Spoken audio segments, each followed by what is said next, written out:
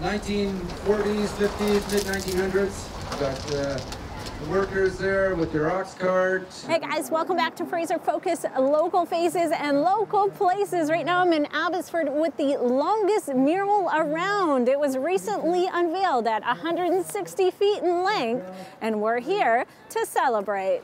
This work of art will take us back in time and remind us of our heritage. 1, 2, 3. Hey! I have this great big long parking lot fence. And it faces Sumas Road, which has a lot of traffic on it. And it was been an idea of mine, basically, to give something back to the city. And complement the natural beauty that surrounds us. It's amazing. They've been working on it for so long, and the artist is amazing, and I've seen some of his work before, so it's going to be beautiful. The lady in the fields there was from the archive photos that we were given. Fraser Valley living in mid-1900s. We tried to encompass all the great things it had to offer, that the perfect day in the life of farming. We got all those 5 crops in there. Dean Lauzé has been in our community for a long time, many different artworks, and this is just beautiful. I hope you enjoy it. The best part about it is everybody going by Sumas is going to be able to see it, and what's Fraser Valley all about, as well as farmers. The willow trees. Well, Christina and I conceptualized it. Then Josh and I did most of the painting. Christina's got some painting on there, but she's been busy. Who are these mysterious people? Yes, this is Joshua right here. Okay. This is my partner Christina. Dean and I design everything together. And Josh has been with us for many years, painting projects, and he's a musician at heart, but he loves working with us, and we do a lot of great stuff together. There's a lot of beautiful detail in there, great painting, little impressionistic kind of high detail in some spots. We put a lot of energy into making every panel interesting.